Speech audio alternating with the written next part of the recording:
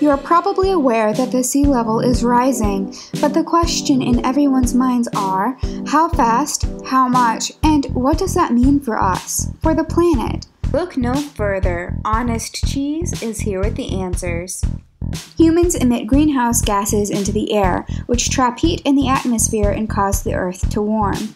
As the temperatures increase, the masses of ice at the poles begin to melt. Now, in normal circumstances, during winter in the North Atlantic and near Antarctica, cold, salty water sinks to the bottom of the ocean. Warmer water comes to the surface and releases its heat into the atmosphere. In Antarctica, this layer of cold, salty water near the bottom of the ocean is called Antarctic bottom water, and in the North Atlantic, it's referred to as North Atlantic deep water, NADW and AABW for short. The Atlantic Meridional Overturning Circulation, AMOC for short, connects the Antarctic waters to the North Atlantic. This current has a huge impact on the global climate. While it is strong, it mediates temperatures, warming the east coast of the United States and the west coast of Europe, and cooling the western and eastern coasts of Africa and South America, respectively. However, when glaciers melt, a lot of fresh, cold water is introduced to the surface. Because this water is not salty and therefore less dense, it remains at the surface and disrupts the regular flow. In this case, the surface of the ocean cools, which can result in increased sea ice. The surface cooling is temporary and localized, however. Not only does this interfere with the creation of bottom water, but it also traps warm water beneath the surface, where it is unable to release its thermal energy. This results in increased glacial melt and creates a feedback loop.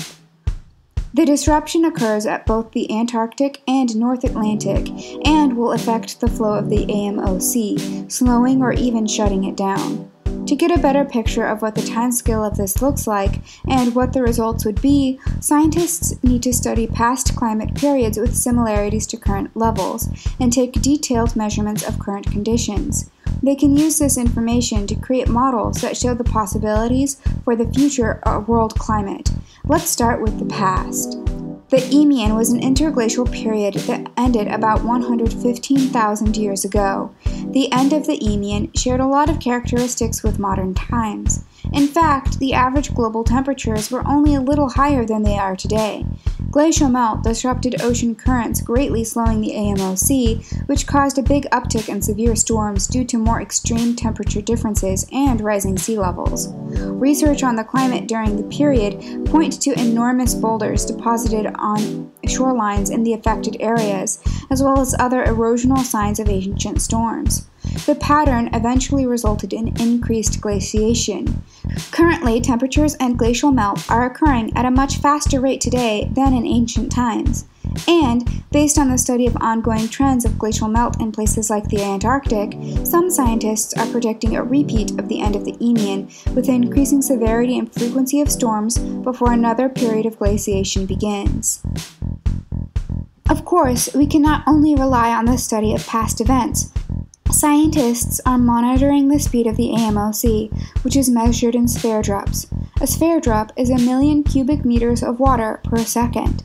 Since 2004, when humans first started measuring its speed, the AMOC has slowed from 20 sphere drops to just 15.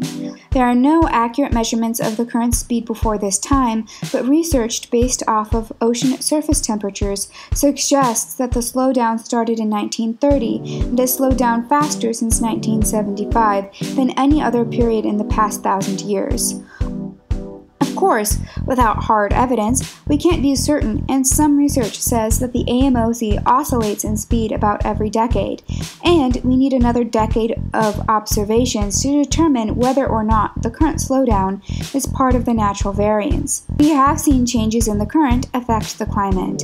In the 2009 to 2010 season, the AMOC was at its slowest, and the result was the coldest year the UK had experienced since 1980. What's more, a spot in the North Atlantic, just south of Greenland, is one of the few spots on Earth that's actually cooling, and that spells trouble for our dear friend the AMOC.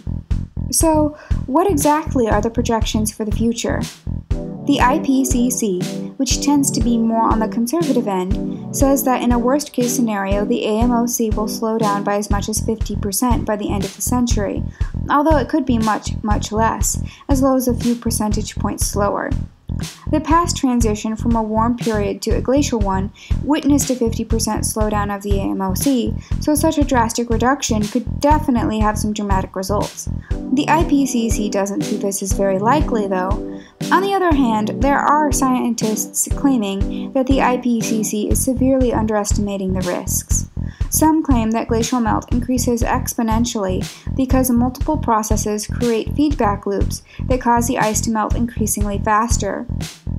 Models created with this in mind show that the Southern Ocean near Antarctica has a leading role to play in climate change, whereas previous research focuses on the Arctic. These models also predict a major slowing of the AMOC by mid-century, even if global warming is capped to 2 degrees Celsius above pre-industrial levels. The current goal of the UN is to keep global warming to no more than that number, with the goal of capping it at 1.5 degrees. However, current promises by member countries are not enough to meet that target. The same scientists making this claim suggest that if greenhouse gas emissions continue, multi-meter sea level rise and the complete shutdown of the AMOC by the end of the century will be unavoidable. Not all researchers take such a bleak stance. A recent study by the NOAA says that the worst-case scenario is a 2.5-meter sea level rise by the end of the century, and the best-case scenario is a 0.3-meter rise. Most likely is an increase in sea level of half a meter. The study does acknowledge that more credibility should be given to worst-case scenario projections, as there is ever more evidence of instabilities in the Antarctic ice. Meanwhile, population growth near the coasts is expected to continue. By 2060, it's estimated that no fewer than 1 billion people worldwide will live in low-elevation coastal zones, and currently, most megacities reside in those areas. Asia has the largest percentage of their population in such zones, but North America comes in at second place. Flooding is estimated to be about 25 times more likely in low-lying coastal areas.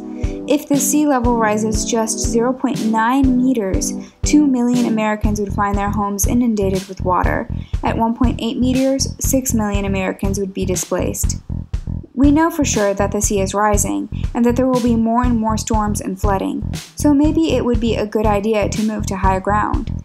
As to the extent, that remains to be seen. It's up to us to cut emissions and limit global warming if we don't want to see millions, maybe even a billion, of people's homes go underwater.